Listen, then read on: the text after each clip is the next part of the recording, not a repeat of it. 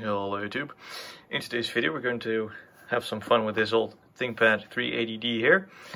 On the right hand side we've got a CD in a tray. This is Windows 98 upgrade CD-ROM. We're currently running Windows 95 version B.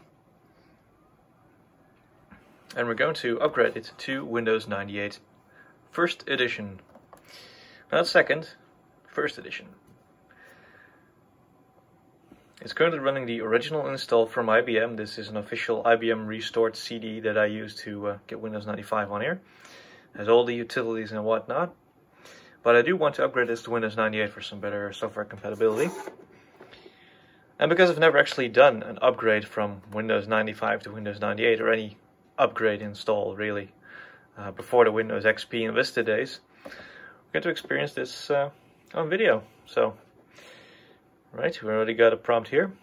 This setup CD-ROM contains a newer version of Windows. Would you like to upgrade? Yes, we would. Maybe get a bit closer so we can follow everything that's going on here.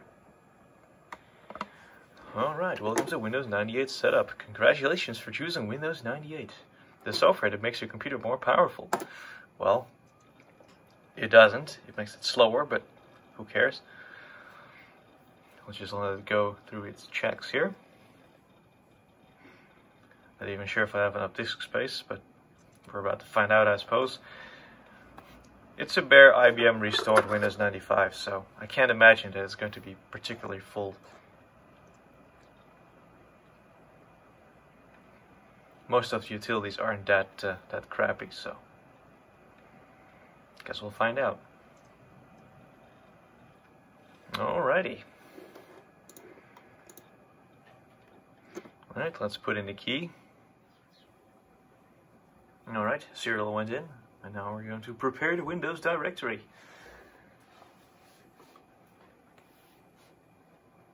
It was a bit of a chore finding an actual serial that worked, I'll tell you that much.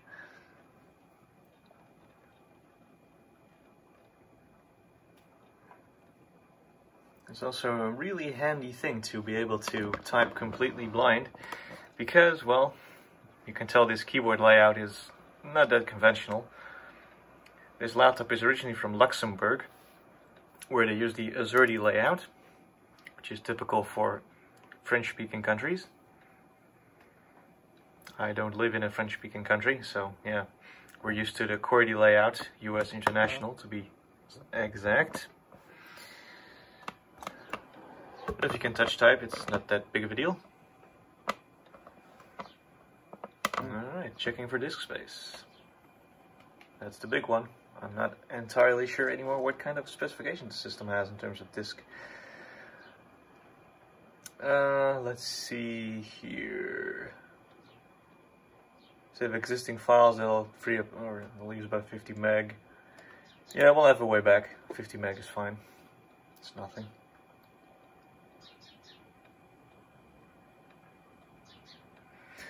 Fun thing is that after all these years, this laptop is still holding a charge in its battery. That's pretty amazing. And it's not like you pull the plug and 5 minutes later it's dead. Not at all. It still lasts a few hours.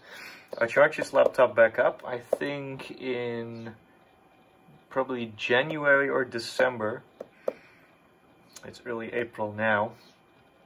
And it was still at 80% battery. That's not bad for a laptop from somewhere around 1996, 1997.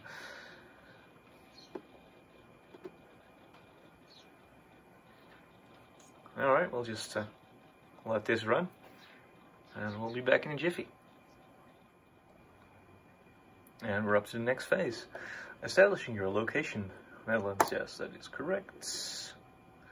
Startup disk, there's no floppy in there, so it's useless. Cancel. And start copying files. It does look slightly different, the upgrade setup, compared to the regular one, at least from what I remember. It's looking pretty good. So I guess we'll just have to wait for this to load and do its thing.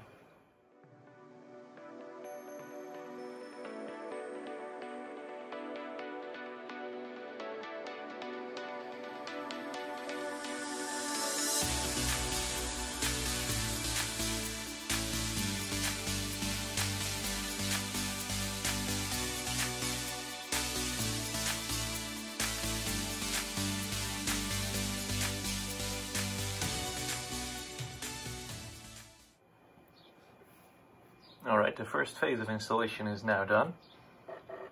Going to be rebooting the laptop here. And there we go, the Windows 98 splash screen. You could probably tell by all of the different pictures that we're passing through in the last couple minutes that the upgrade screen for Windows 98 definitely is a bit different from the regular retail install CDs. That's definitely something I noticed. And I guess it's now going to set up Windows 98 for us. Then we'll check if everything is working and if all the drivers are still sort of installed. We might have to hunt some down. At least I believe IBM still hosts most of these files themselves, so you can still get drivers for this laptop. So we should be good if push comes to shove. The drive's sounding real healthy. I think we're almost there. It's definitely trying very hard. The hard drive indicator over there is blinking like a madman, so definitely there's something happening. Just while we're waiting, a little quick reminder on the specifications of this machine. It's a ThinkPad 380D with a Pentium 150 CPU and 80 megabytes of RAM. Can't remember the hard drive size off the top of my head. It's probably something like, I don't know, 2 gigs, something like that. Alright, here is the last phase of setup. It's driver time. On this lovely 800 by 600 TFT display. I'm very happy this has the TFT display because there's also plenty of examples of these kinds of laptops, of this series and 380 series, that had the awful passive matrix ESTN displays. They were pretty bad. I don't really tend to keep laptops without TFTs in my collection because of that reason. They're just unusable. They're definitely a thing of the past, and to some people they're very nostalgic, but I just don't find any pleasure in using them at all. Might as well just connect it to an external CRT and use it that way, but that kind of defeats the purpose of having a laptop. If you're going to have to connect it to an external display to make it usable, might as well just build a desktop, really. If you have the space for it, that is. But I guess we're going to have to wait this one out as well. We'll see if anything comes up. But I think we're on the home straight. Alright, this might be it. The very first Windows 98 boot on this ThinkPad 380D. Should be done with all the configuration steps. Maybe one little tiny bit more, but we're about to find out.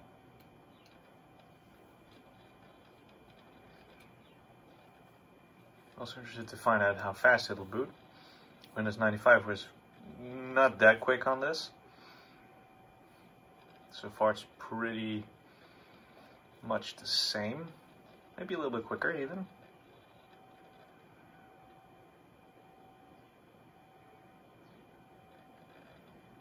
Alright.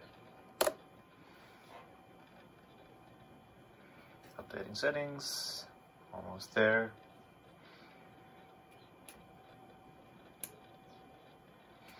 Ooh, we've upgraded to Internet Explorer 4.0. Man, we came from 3.0, so that's good. Again, this is the first edition of Windows 98. I think it's more fitting for an early Pentium 150 like this one. You could probably run second edition just fine, but I like to put in arbitrary rules. Really stupid reasons, but whatever.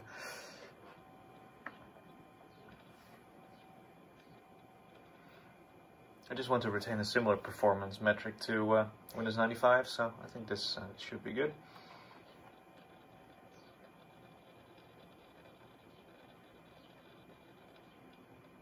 One thing I'm already noticing is no sound. At least no startup sound. Or did I just tune the volume down all the way? Yep, that's it.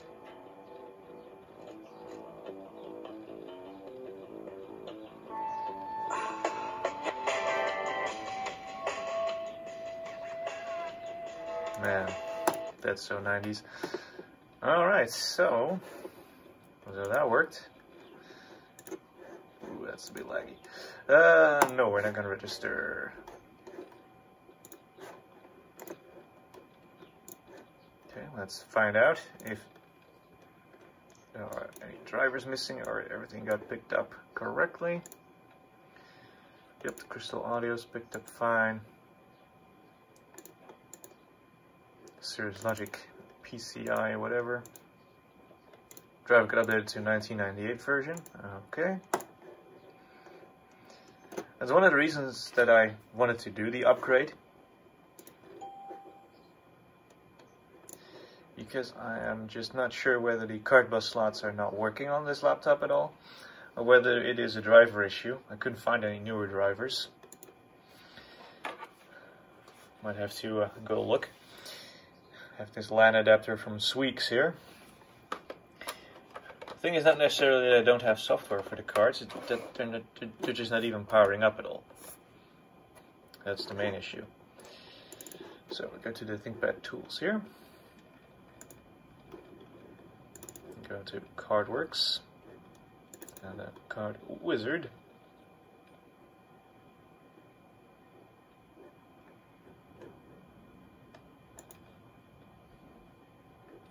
Apparently that doesn't work because it's put in the config.sys file. Interesting. Guess we should be able to do this through the regular Windows card bus setup as well. PC card, PCMCIA. Both slots appear as empty.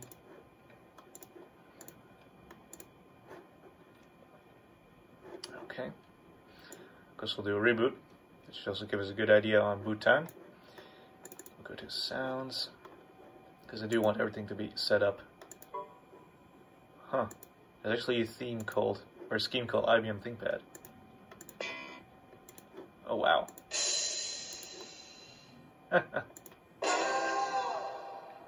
That is actually pretty gnarly. Alright, we're definitely applying that. That's good. That's awesome. Never noticed that.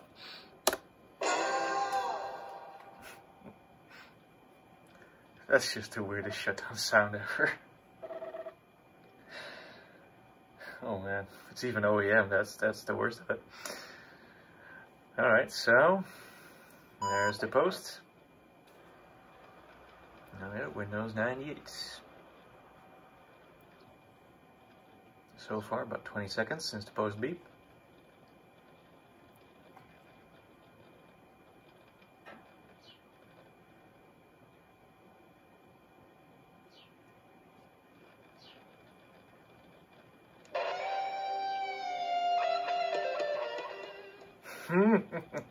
Oh, that's so weird.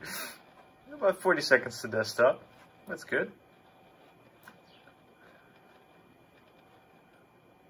Yep.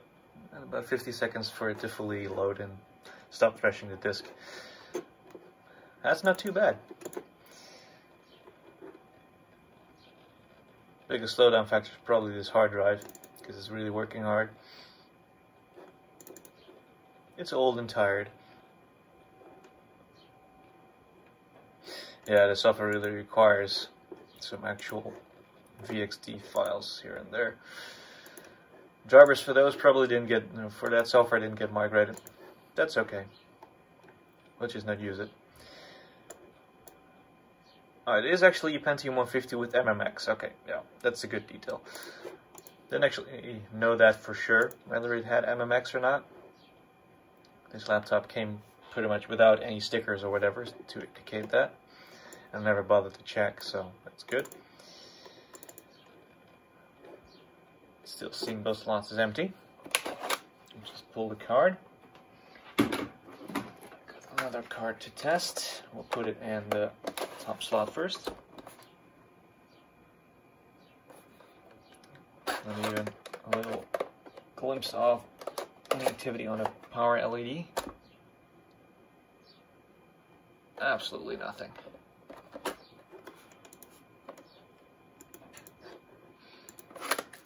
Yeah, I'm thinking the PC card slots on this thing are dead, sadly. Which is a shame, because I would have loved to just put a network card in here so I could transfer files to it more easily, because this one does not actually work with CDRWs, so you have to burn a CDR to get software on it. So that's a bit of a shame, really. Because neither of the slots are working at all. But oh well, at least I got it upgraded to Windows 98, first edition 4.1.1998. The official build number there. Manufactured and supported by IBM. Well, it's not supported anymore, but it certainly was manufactured by IBM.